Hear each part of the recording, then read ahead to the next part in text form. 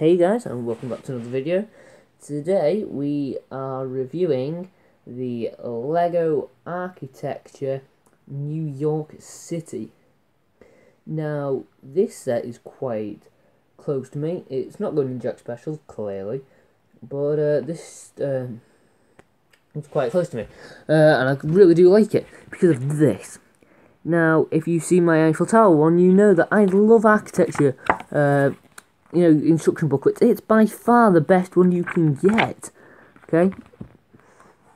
But this mainly is because I have learned so much from this book. Now, I beforehand didn't know too much about New York City. Okay? I've never been in real life. I'd really like to. I've been to Florida, but I've never been to New York, and it's a great place I'd want to go. So, yeah, I've learned so much, such as the One World Trade Center. Okay, try and find out which one's which when I show you the set. But One World Trade Center, which is the replacement for the Twin Towers after the 11th of September. No, I've got it all wrong, haven't I? 11th of October. Anyway, the 9/11 attacks. And they instead rebuilt it with the One World Trade Center, which is this big guy on the right. Then there's also the Statue of Liberty, which is actual architecture set, I found out, which is quite cool. I might get it, like a scaled one.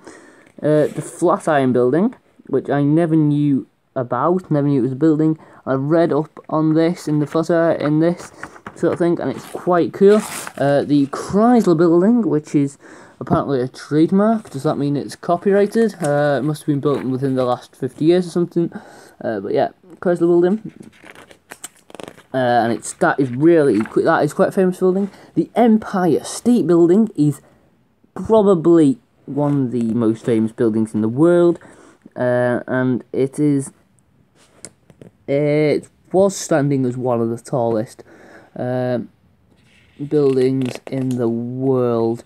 Yeah, so it says here on the left, it's 1,454 feet tall, which is equivalent to 443 meters. This tall skyscraper was the tallest building when it was completed in April 1931. So that's been standing for that long.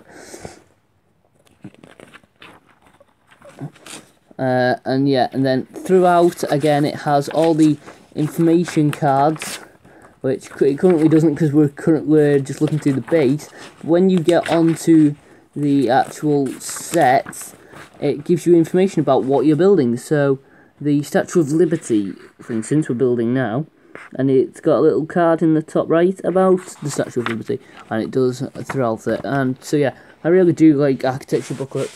But yeah, unfortunately, as I bring this closer, you're not going to be able to see a couple of the buildings, because I just want to go in depth with a lot of them. So again, here you will get the architecture plaque, which basically tells you, what set you've got. And this is the New York City.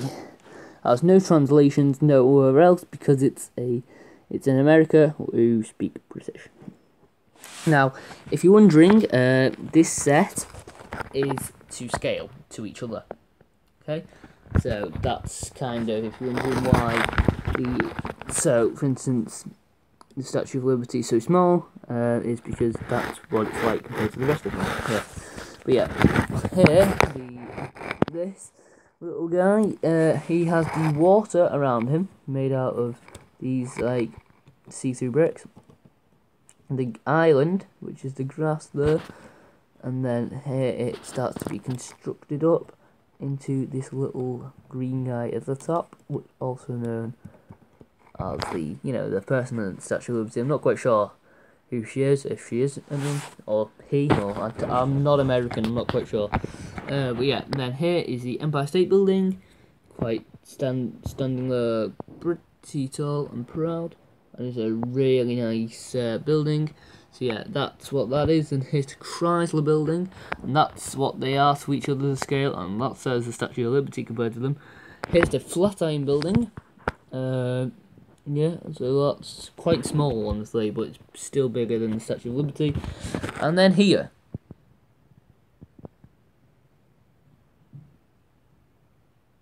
the One World Trade Center, which is quite cool.